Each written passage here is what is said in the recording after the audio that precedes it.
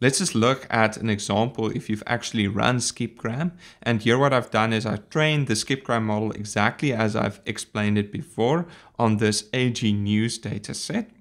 And what I do to basically visualize qualitatively what the model is learning is I train the model on this data set, and then I give the model a particular word.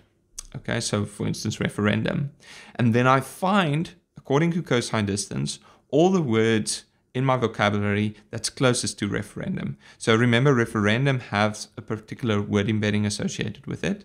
All the other words in my vocabulary also have word embeddings associated to it. I calculate the distance between the referendum embedding and all the other words in my vocabulary. And then what I print out is just the 1, 2, 3, 4, 5 closest words to referendum and the corresponding cosine distances. So you can see that the closest word to referendum is mandate. You have like words like vote and ballot and vowing and constitutional. And that makes sense.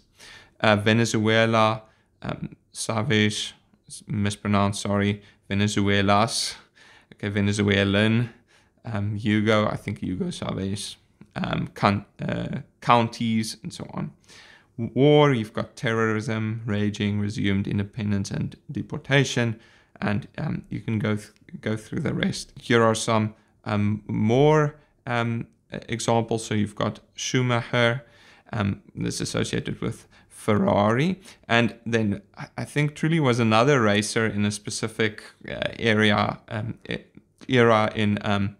in Ferrari's history. Similar, Rubens Barrichello was Michael Schumacher's teammate for a long time, but this was a while ago. So Rubens and Barrichello is associated with Ferrari as well. Obviously Schumacher is as well.